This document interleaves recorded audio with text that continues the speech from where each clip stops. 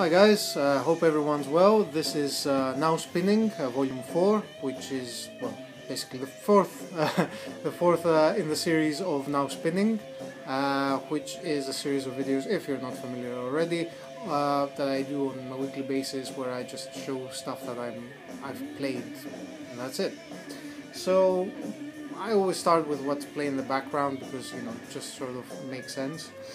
This is a fairly recent find for me. I discovered this guy actually, after reading a review, buying the record after the review, and then discovering that I really like the record, and then discovering that he has other stuff that I like even more. And this is the one that I like even more. So this is High Speed, The Afflicted Man. Basically, the guy that I'm talking about is The Afflicted Man. Yeah, I'm sure in the right direction. This is a Gershon reissue, limited 500.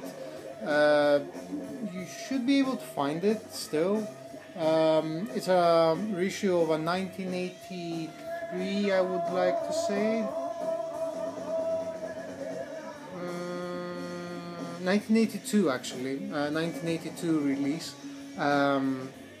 This release was what am I talking about? This record was released in 1982. You can find it. There's like the original version, which goes for a bit of money. There is a bootleg version that I guess that is now a little bit cheaper, and then there's this version. So I found this one. So yeah, Afflicted Man is a guy that did quite a few records. He's predominantly punk inspired, but he sort of takes cues from, you know, guitar-led music that punks despised and hated. And as you can hear, he just rips, man. It's just an ongoing solo fest. It's unbelievable. It's really well made. It's well made in the sense that it's not made really. It's just a live session that is recorded straight from, you know, from the console. From for all I know, I don't think that there is a lot of, you know, processing or mixing or anything. I seriously doubt it, and that's why it's really good. And yeah, this is highly recommended. Something that comes highly recommended as well, and you probably know about it already, but you know, that's what I was spinning really. So that's what I'm going to show. For some of you that may know it, I own the Can box set, so I popped it open. It was open anyway. I didn't pop it open just now. I popped it open when I got it. I got it as a gift, by the way. So I opened and played Can, Tagomago. Just classic seminal stuff, really. Future Days and Ege Bamiasi. So yeah, I played these. I haven't gone through the whole box set, to be honest. There are some albums that I don't own. I do own these back home. I do have versions of these. I don't know if they're bootlegs or not. I think they are like proper reissues that came out like in the 90s. But yeah, and so, you know, if you're gonna pick some albums from the Can discography, I guess that these three should be them. Monster Movie could be one of them as well. You know, that's a good candidate. I don't see why not. But I guess that the ones that are most well known are, you know, Tagomago, which is not. This is not the original cover as well. From what I discovered like a few years ago, there's another one with Damo Suzuki in front of it, which in the cover, which is the original apparently. I don't know. And this one. But yeah, I mean, come on. You know, it's Can. It's like classic kraut rock, unbelievable hypnotic rhythms, just surreal. You know. Lyrics, you know, you're losing your vitamin C and all that kind of stuff, and beats that are just yeah, it's unbelievable. It's really, really good. You probably know it. If you're watching this channel, you know Karen. I don't need to sell it to you or anything like that. So, you know, I won't even bother. You know, I won't even bother. Another thing that I've been listening to lately is this one. It's Le Révélateur. Excuse my terrible French accent. Fictions. This came out in 2010, and it is this guy. It's Roger Tellier Craig. My guess is that he's Canadian. He played guitar for Godspeed You Black Emperor, and this is his solo album that came out 2010, and he's into synths apparently. So this is a synth album. It's beautiful, beautiful synth music. If you're into that kind of thing, and it's just, you know, floaty kind of ethereal music, really good. Highly recommended. This is really beautiful, almost new age-ish in its own kind of weird kind of way. Yeah, really good. Highly recommended. Do check it out if you can find it.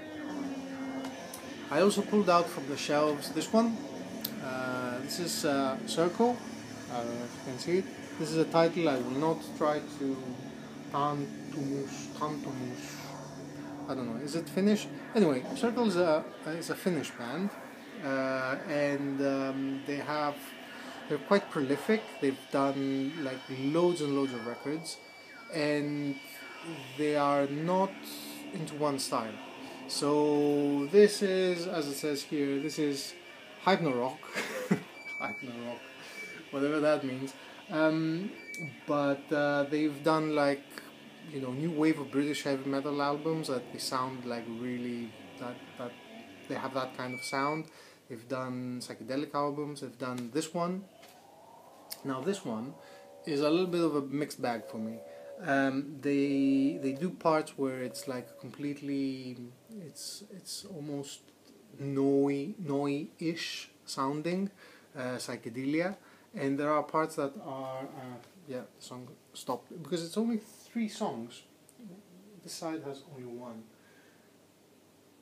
That was Sun, and now we're going to listen to Get Stoned Easy and my favorite, Zip Ed.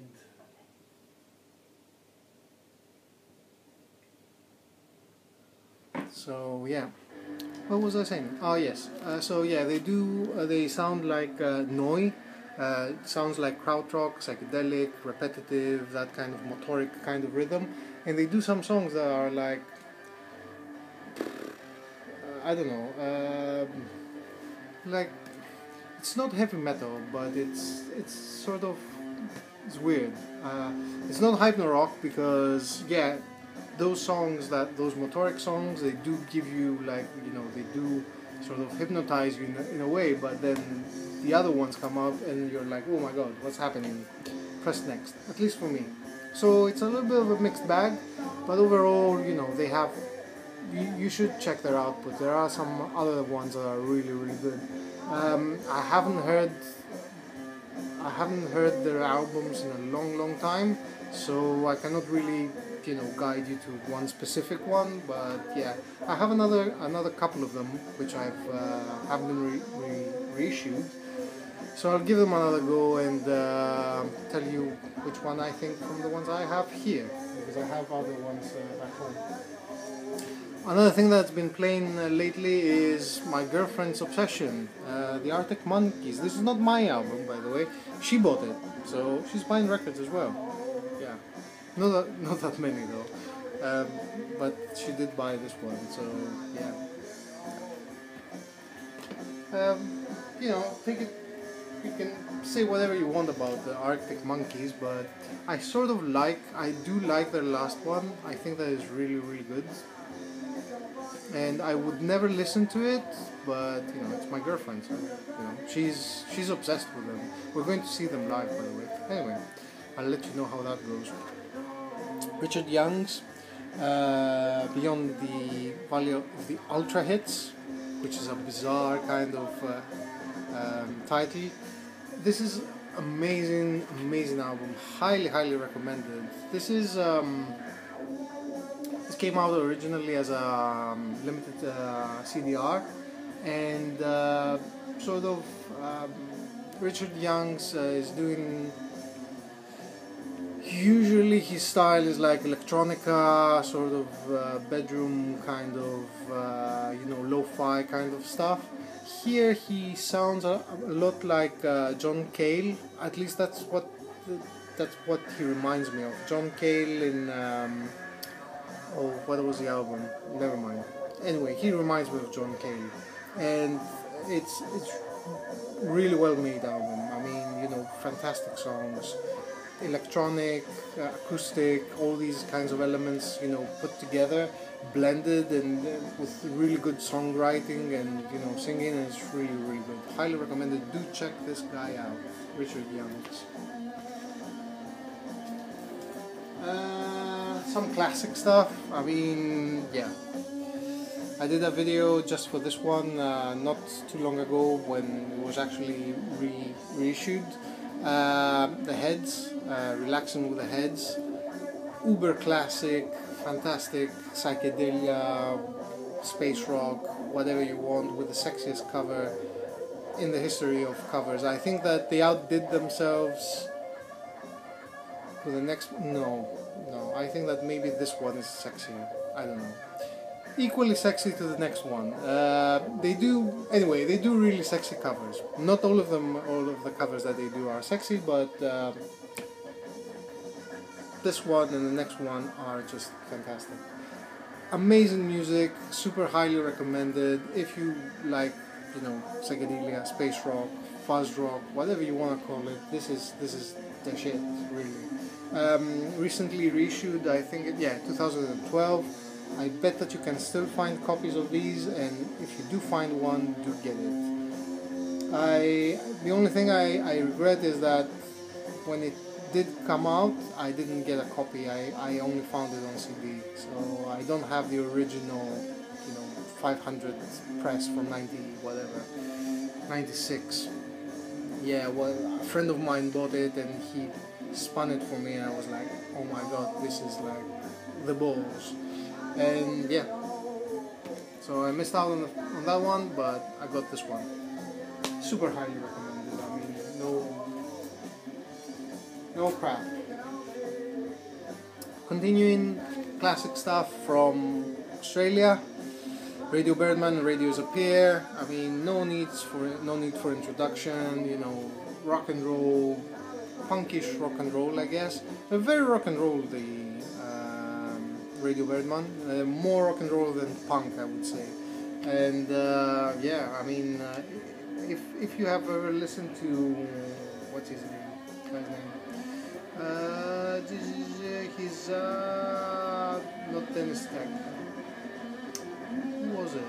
Never mind.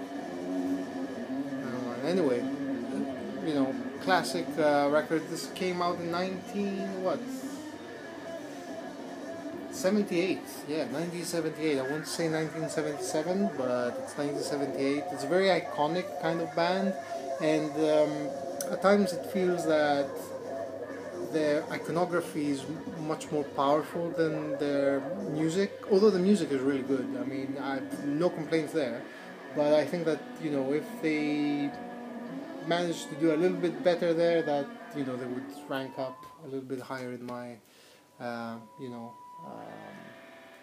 whatever. Doesn't matter. Anyway, super classic stuff. I mean, come on. I mean, what am I saying? It's Radio Birdman. I mean, classic. Next, another classic, and again reissue, but well, yeah, what can you do? And this is The Sound and Jeopardy, released in 1980. Sorry, 1980. Super classic. I mean, you probably have heard I Can't Escape Myself. If you haven't, then you should. I had this record when I discovered it, because I Can't Escape Myself actually is one of the staples of playlists in indie bars in Greece. It was like, you know, it would play at least once every night, at least once. And you know, it was like, yeah, this is an amazing song, I need to get the album. So I bought the album, not this one obviously. I have a Korova reissue that, you know, it's like I have it back home, so I thought that, you know, it might be a good upgrade.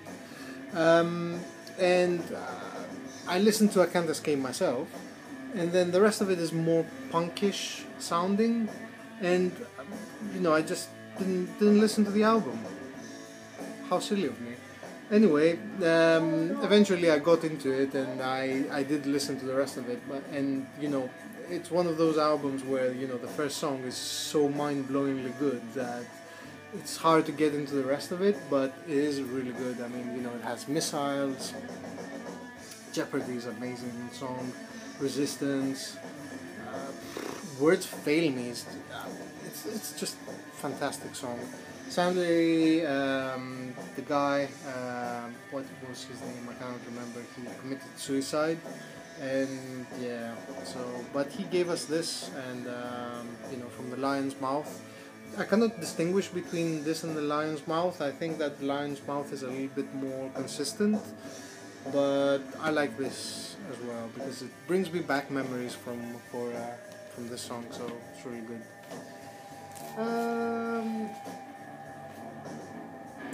What else have I got? What else have I been listening to? This is mixed here, so I have some new stuff that I don't want to show now. Listen to this one, Ensemble Pearl, which is Stephen O'Malley, Michio Kurihara, William Herzog, and Atsuo, whom I'm not familiar with. Came out in 2013, my guess is, and it is yeah, heavy drone, psych, whatever you want to call it. This is an amazing album, really good. Hadn't played it in a long time, and I was like, why the hell haven't I played this? I have no idea. Should play it more. Is there anything else mixed here with the new and the old? 17 minutes, oh my god! No, I won't do it anymore. I think that's it. Okay, that's it. So, thanks very much for sticking with me. You know, leave your comments. Let me know what you think. If you think that I'm talking rubbish, if you think I'm an idiot, or if you think that it's amazing, I should continue doing it, or whatever you want to say, basically, you know, any ideas, suggestions, whatever.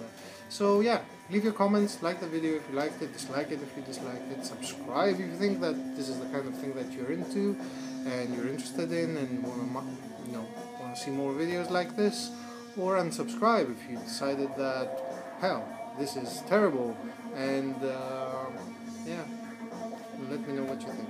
So anyway, see you around.